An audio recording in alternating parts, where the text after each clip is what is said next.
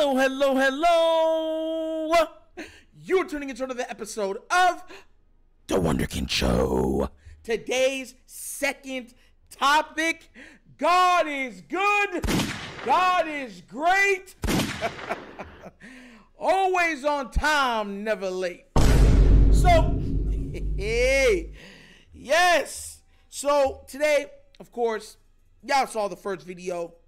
The list of the top 100 was bothering me on a spiritual level. Bothered up my insides. Frustrated me. I was like, man, what kind of foolishness is this? But God said, I'll look after you, young man. Through any time or any place. And I needed to pick me up. So you know what God did? He said, I'm going to give you something that you want. And Jeff Zebrick reported today at Ravens camp, and I quote, and I read from Jeff Zebrick, rookie wide receiver Zay Flowers was one of the stars of today's practice. Won his 3 one-on-ones and had 2 red zone touchdowns. Zay has been an offensive standout thus far. Woo! And you thought Kirk Cousins could hold me down. No. I feel good. But no, real talk. And I'm being real. Zay is showing out. He is demonstrating not only explosiveness, he is demonstrating sudden twitch, quick movement, and one-on-ones. If he's lined up one-on-one, he is looking like nobody on that team is capable of stopping him, let alone slowing him down. That's a plus. I was watching somebody, N.O.C. was talking in his little thing on Twitter, and somebody was commenting under it, and I was laughing because somebody said something that I was that everyone's wondering right now.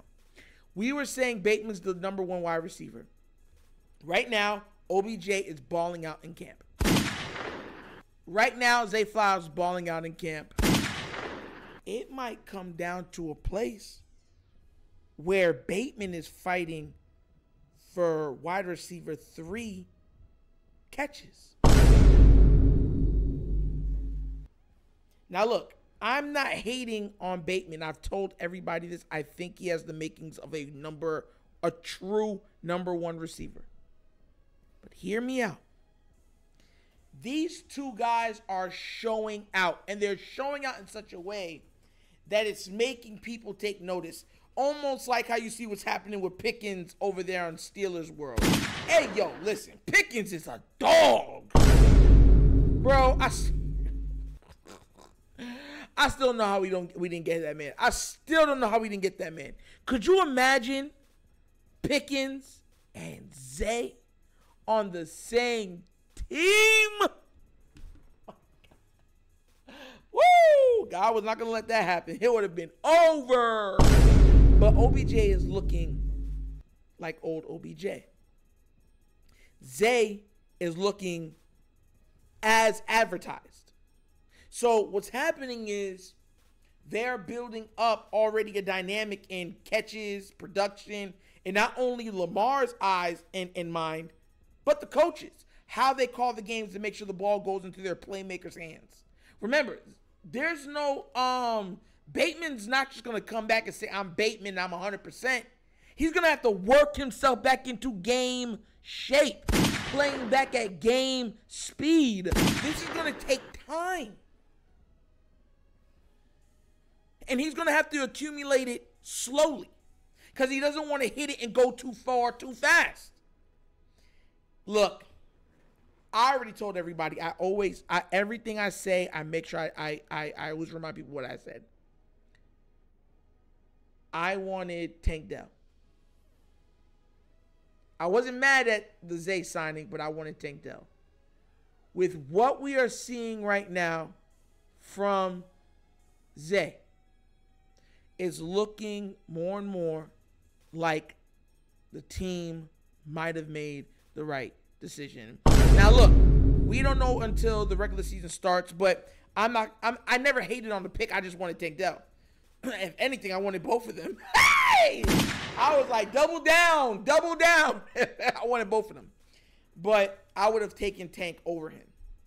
But everyone told me, like, look, Nitro, you haven't watched a lot of tape on Boston College, but the guy is legit. The man is amazing.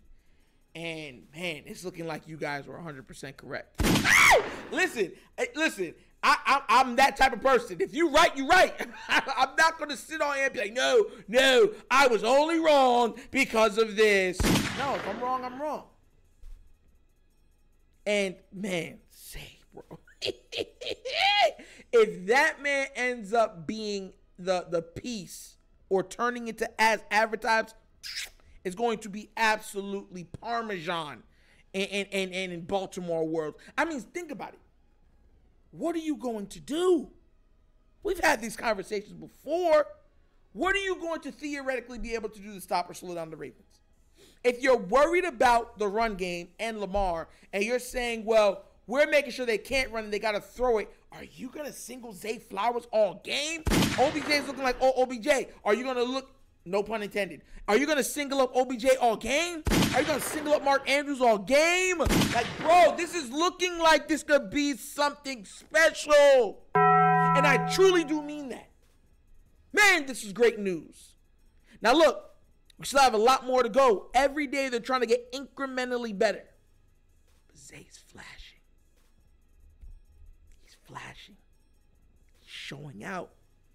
The only thing that was said on that text that I was like, ugh, was he specifically said Odell Beckham Jr. had 2 red zone touchdowns, but also dropped what should have been a 70-yard touchdown. Do you know how far 70 yards is? I haven't thrown a football in a while, but I could clear 50. And I used to have to chuck it. 70 yards is something special, man. Can you imagine a ball sailing 70 yards? 70 yards?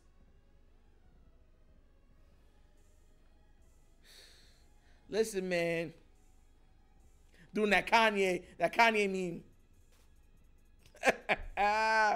Seriously, though, man. Man, this is the news I was looking for, a pick-me-up for all of you guys. I will say the only bad thing that I heard is, once again, the defensive line was manhandling the offensive line. I keep hearing that coming out. Now, it could be that if I'm going to be or observe this in like purple goggles, like how some people do, then it'd probably just be through my perspective that the defensive line is absolutely unstoppable and they're going to lead the league in sacks and be absolutely disruptive to any offense that comes through or plays against Baltimore. But it is something to keep our eye on because the offensive line is still being manhandled. The defensive line is setting the tone, they're setting the pace, and they're making sure that they're knocking people off the ball. That's not what you want to hear. But Zay, woohoo! Zay! Don't you know no good? Don't you know no good?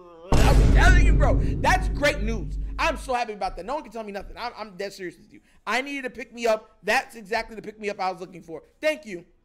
And you know this, man. But no, for one, let me know down in the comment section. What do you guys think so far about what's coming out of camp about Zay, Nelson Aguilar, and OBJ in this offense? Tell me down in the comment section, what do you guys think so far and how well that they've been playing? But also, I'm asking you guys, what do you think about the offensive line so far? Because back-to-back days, they haven't looked good. And I know it's the beginning of the training camp, but we got to keep our QB clean. I'm just saying. And that's another episode of The Wunderkind Show.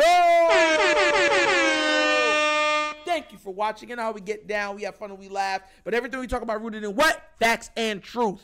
Please do remember, like, subscribe to the notification bell, and leave a comment. You know I love the comments. And if you would like to donate to this channel, bottom of the screen right there is a QR code. QR code to a Cash App. The name of the Cash App is $The Wunderkind Show. Easy. And last but not least, the Wunderkind Patreon. You want extra access, behind the scenes, additional content. You want to be able to play fantasy football for the Wunderkind Show and all these other trinkets if you read the tiers.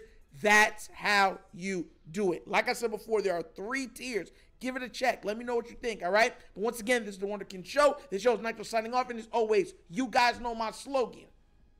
Peace. And I am out of here. Yerp.